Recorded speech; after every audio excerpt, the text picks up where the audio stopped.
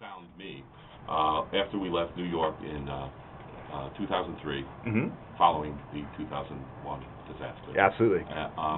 And when we arrived in Pittsburgh because our kids were here. This is a great educational city, and both our children were in college at the University of Pittsburgh, and we came here to live. And in doing an assessment of what I had to offer, what I found was that even though I had been selling, marketing everything from movies and books to bubble gum and popcorn, I also had a significant amount of highly technical stuff. For some reason, those jobs that the other artists and writers didn't want to do because they had such a steep learning curve, kept sort of trickling my way. Crazy stuff, absolutely. And I kind of liked it.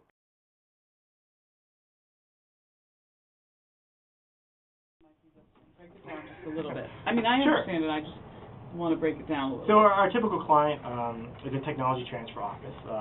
Of a university. Yeah, Carnegie Mellon. Like CMU's a big one, I bet. And they have all these brilliant faculty members, many of which you've talked to, and they come up with these ideas and inventions. And the office needs to figure out, well, how can I help these people get these ideas commercialized or licensed to companies or protected through patents? And so what we have is a knowledge management system that sort of takes all that information and helps those groups manage it, report on it.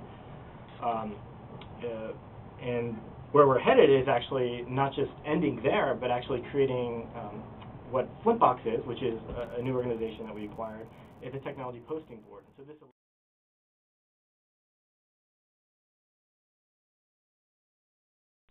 Just the whole purpose is to manipulate Google rankings.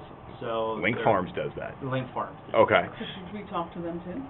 No, Google will not recognize the links, and you'll probably put yourself in what's called a bad neighborhood. Google is all about putting you in neighborhoods, and you are who you hang out with. I wonder what neighborhood is the tech council in? Are we on the wrong side of the no, you're definitely in the good neighborhood. Okay.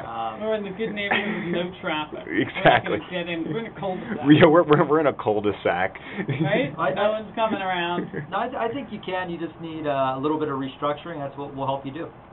You just need to restructure the content, and I think have a big overhead goal, long-term plans, short-term plans, and come up with a basic strategy to really attack the rankings more so. I think right now you're doing more guerrilla warfare.